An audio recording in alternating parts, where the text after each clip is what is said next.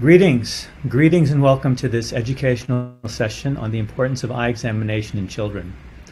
My name is Arif Khan. I'm a pediatric ophthalmologist here at the Eye Institute of Cleveland Clinic, Abu Dhabi, and I'm pleased to be joined by my colleagues from the Eye Institute, Zabila Khan, Orthoptist, and Yasmin Rouby, Optometrist. Before we start a discussion, I'd just like to give a few introductory comments. As a pediatric ophthalmologist, I am continually frustrated by the number of older children and young adults that I see who have poor vision or even blindness in one eye. It's frustrating because had these individuals been seen as young children, it could have been completely treatable or preventable, whereas when they are older children or young adults, it's not anymore. What I'm referring to here is the issue of lazy eye or amblyopia, an issue that's unique to children. The visual system is not developed at birth. There are robust connections that develop between the eye and the brain during the first 4 years of life, and these depend upon proper visual experience. That is to say, the eyes being aligned, clear vision, no obstruction. If one eye, particularly if one eye is better than the other for any reason, the eye that has a disadvantage has less of a connection to the brain, known as lazy eye, known as amblyopia, and this is only really amenable to treatment in early childhood. The older that a child gets and into adulthood, it becomes less and less treatable, more or less not treatable in adulthood.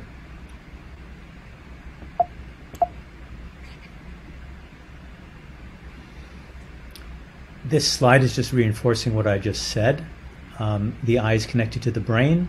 The visual connections really are developing in the first 4 years of life and depend upon visual experience. Unfortunately, amblyopia is more frequent than it should be. It's up to 4% of the population, which indicates that we're missing it. We're not catching it as we should be. And again, the tragedy is that it is reversible often if caught early. But as a child gets older and into adulthood, it becomes less and less and then not treatable anymore. The effects of amblyopia or lazy eye go beyond the loss of vision. Children with amblyopia have decreased eye-hand coordination, they have decreased reading speed, they actually have an increased risk of blindness.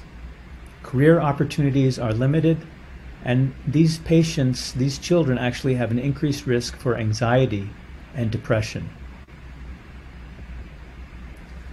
It's because of this issue of amblyopia that we recommend all children at approximately 4 years of age have a good screening eye exam by an eye care professional. This is if the child is asymptomatic.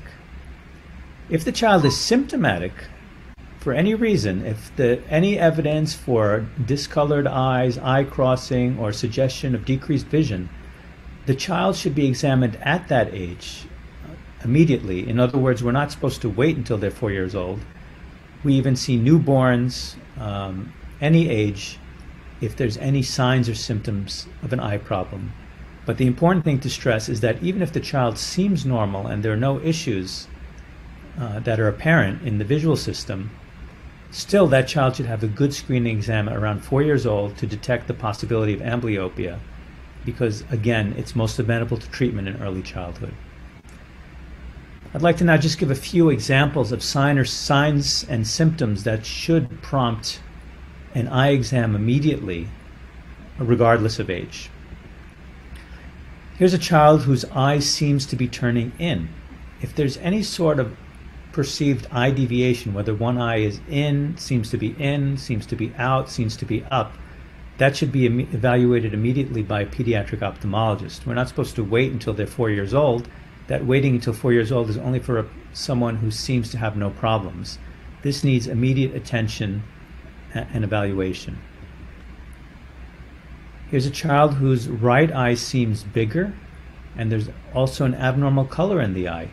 Signs like this, again, regardless of age, need to be evaluated immediately at that age by a pediatric ophthalmologist. Abnormal reflex in the eye also needs to be evaluated immediately. It could be something innocuous like a strange reflex from a camera because of the angle, but it could also be something more serious, and we don't know unless the child is examined. Again, any kind of sign or symptom that seems abnormal in a child should be evaluated at that age. Problems around the eye should be evaluated as well, because things like lid droop, as shown in this photograph, are sometimes associated with amblyopia that can be treated. More rarely, signs like this can be associated with more significant systemic disease. Bottom line, any abnormal eye finding needs evaluation immediately at that time. Don't wait until the child is older. Now, this child had difficulty seeing the board in school, was examined and found to be nearsighted, that is to say, have myopia, and was given glasses, and with the glasses he can see clearly. Myopia typically is not associated with lazy eye. It's typically not associated with the amblyopia, but it is another major issue that we've seen increasingly in children. And it's a problem not because of amblyopia typically, but more because of the ocular disease and ocular complications that are associated with nearsightedness in the adult years. Unfortunately, we are seeing a dramatic rise in the number of children with myopia. It is estimated that more than half of the world will have myopia by 2050 with current trends. This is a huge problem because of the comorbidities that are associated with high myopia. We'll discuss this a little bit more in just a few minutes. I'd just like to summarize now my opening comments. All children who, even if they seem to have normal vision, should have an eye exam / screening at around 4 years old. This is because amblyopia is too common, up to 4% of the population, and is potentially reversible in childhood, but not so much later on. This is not to say that a child needs to wait until he or she is 4 years old before an eye exam. Any signs or symptoms of visual difficulty should be evaluated at that time, regardless of age. And in addition to the issue of amblyopia, we now in 2021 have another issue that we have to deal with in children: progressive childhood myopia, something that also needs to be detected early so we can do things to halt its progression. Thanks very much for listening. Now let's move on to the discussion with my colleagues.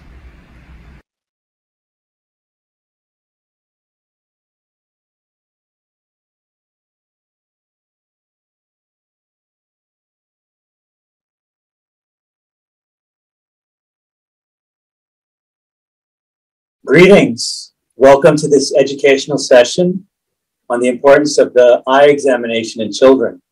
Once again, I'm Arif Khan. I'm a pediatric ophthalmologist here at Cleveland Clinic, Abu Dhabi.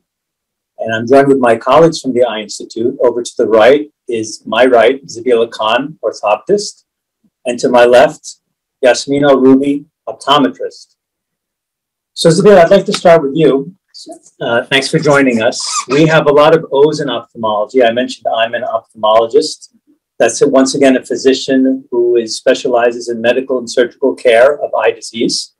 You're an orthoptist. Can you tell us a bit about your role in the Eye Institute? What is the role of an orthoptist? Sure. So orthoptists are specialists who specialize in visual exam of very young children.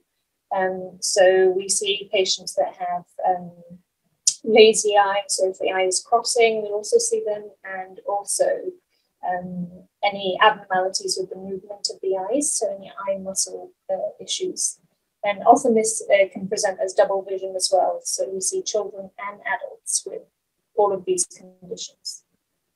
So I mentioned in my opening remarks that every child should have a complete eye exam or a screening eye exam by around 4 years old. And even before that, if anything is noticed, the child should be brought in immediately. There shouldn't be any delay. I find that sometimes parents are hesitant to bring their children in. They wait, they don't bring their child in, even if they think there's something wrong, because they feel the child can't be examined. The child won't be cooperative. So what do you say to these parents? So regardless of the age of the child, in our examination, we're able to establish whether they have visual problems. So even if the child is not verbal, we are able to determine if there's a problem with the eye.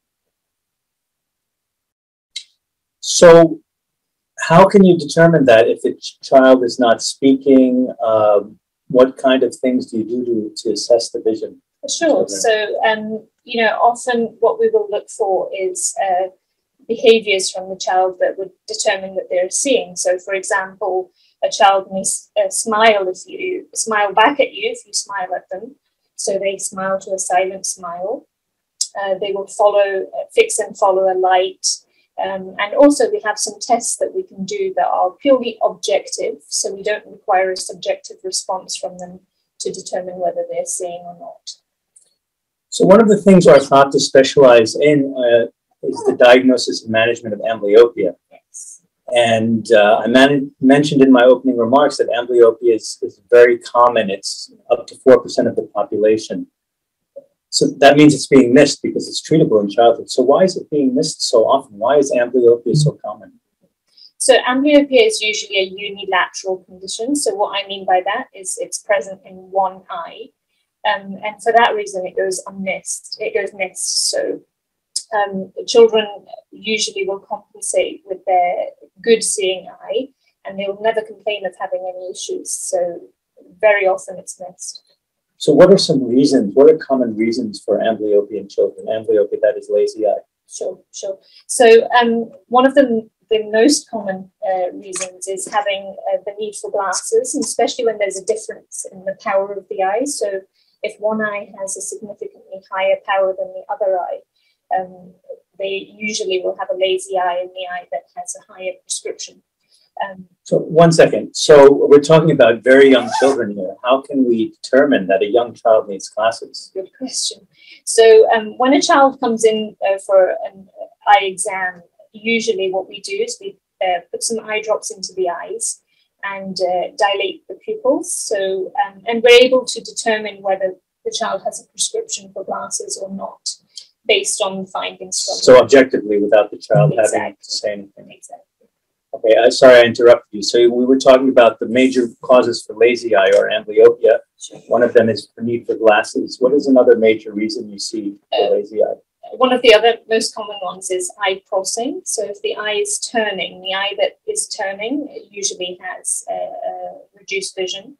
And also one of the more uncommon ones is if you have anything that's blocking the vision in that eye. So for example, some children may have a cataract in the eye, or they may have a droopy eyelid, and that can also cause amblyopia.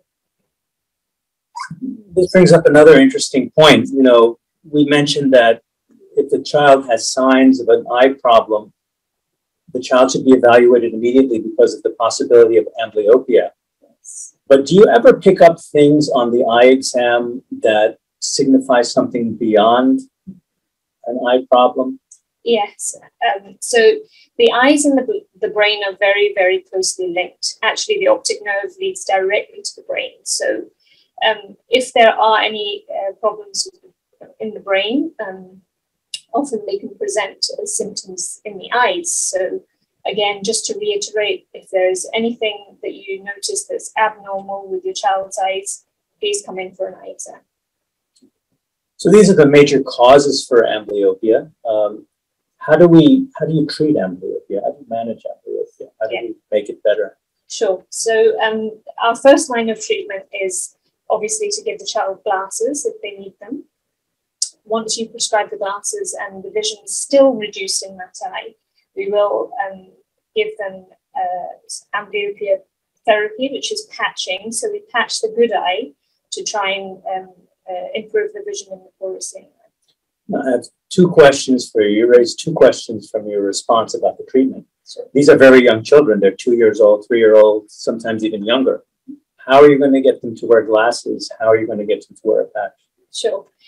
So actually, it is a big challenge often if when a child is given glasses for the first time, because they need to relax into them, and the muscles in the eyes that control focusing, we have to relax those muscles. So if a child is having difficulties wearing the glasses, there is an eye drop that we can prescribe that will help them relax into the glasses. But before that, what we say is we encourage lots of reinforcement, rewards, and usually that is enough, that there is a drop that we can use to help them relax into the glasses if they don't.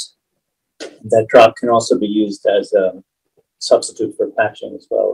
Yeah, so there is a drop that we can also give that will help with that. Thank you so much, and thank you for everything you do in the Eye Institute. Thank you. Without our orthoptists, we could not offer the high standard of care that we do to children. Do you have any final remarks like for the audience? Sure. I just really wanted to go through some of the things that parents may notice in the house that they should look for, really, and that could be indicative of a problem with their child's eyes. So, for example, you may notice your child holding things very close to their face or standing very close to the TV. If the eye is crossing, that's another reason to come in for an eye exam. If you notice your child has an abnormal head position, so what I mean by that, they may tilt their head, they may turn their face, they may put their head down. These can all be indicators that there is something wrong with the eyes or the muscles around the eyes. Sometimes children will bump into things, and these, again, are all signs that may indicate that there's a problem with the eyes. Very important information. Thank you so much. Yasmin, how are you? Good morning. Good, thank you. Is it the morning? Yes, so far. So you heard what we've been saying. Yes, it's all very important stuff. I mentioned I'm an ophthalmologist, a physician who specializes in medical and surgical care of eye disease. Zabila is an orthoptist. She specializes in the assessment of children and of visions, of problems of binocular problems, binocular disorders of alignment of the eyes. You are another O, an optometrist. Can you tell us what is an optometrist? So as optometrists, we're primary eye care practitioners, and mainly what we do is we diagnose, treat, and manage the common vision disorders, and with a particular focus on the refractive disorders of the eyes. And these include myopia, hyperopia, and astigmatism, which I'm sure you've all heard about. Sure. And we're very passionate too about prevention and early detection. Okay. So tell us a little bit more about myopia. I mentioned in my opening remarks that myopia is really on the rise in children. But what is myopia exactly? So yeah, when we talk about the common refractive disorders of the eyes, we have the three main ones, which are myopia, hyperopia, and astigmatism. Hyperopia is when the eye is a little bit too short, so the light is focused behind the eye, causing a blurred image, and that's also called farsightedness. And astigmatism is when the light is focused on multiple points on the retina, also causing a distorted image.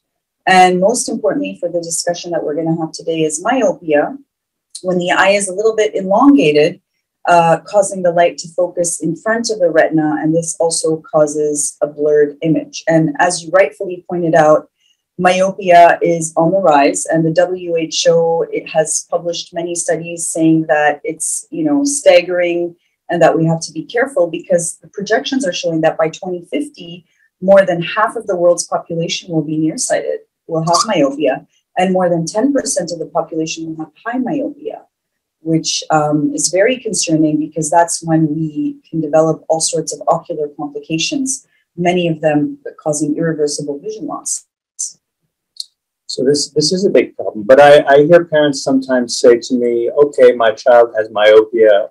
What's the big deal? They'll just get older and they'll have that laser surgery and get rid of the myopia.